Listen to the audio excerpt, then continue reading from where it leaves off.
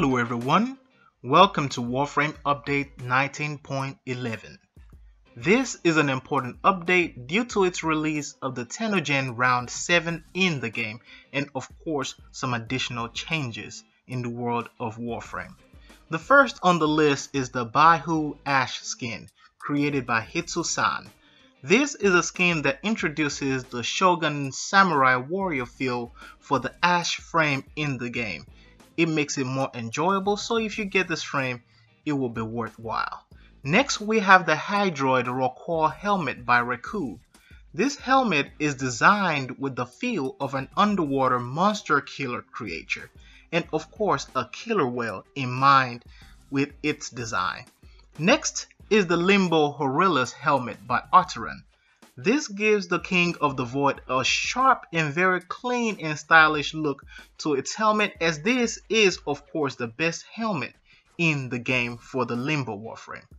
We have Loki Incubus skin by Kaz and Volkovi. This is an amazing skin for the master race out there with a smooth texture, a wonderful feel, clean design, lots of detail, and an Asgardian feel for any Loki users in the game. Up here we have the Mesa Grax skin by Avon PS, Avon_PS. I will say this design of the skin is just so amazing and detailed and definitely a must have. Next is the Mirage Morgaine skin by Arteran. This is a skin that expands the name of the Master of Illusion as it resembles an hallucinating nectarine flower for the frame itself. Wonderful, amazing, and beautiful. Next, we have the Nyx Psycho skin by Malayu. Lots of detail, lots of work. If you're a huge fan of Nyx, support and get this frame. Here is what might be the winner of it all. The Sarin Integra skin by Cheshire. This was created with every Tenno in mind. The detail, the texture, and even the metallics are amazing. Definitely worth buying if you are a fan of Sarin in the game.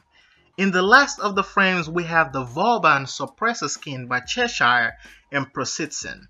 This skin speaks for itself with its look, its amazing design, its ability to have your energy color swarm and trail around you in the game on your skin just makes it a spectacular and great piece of art.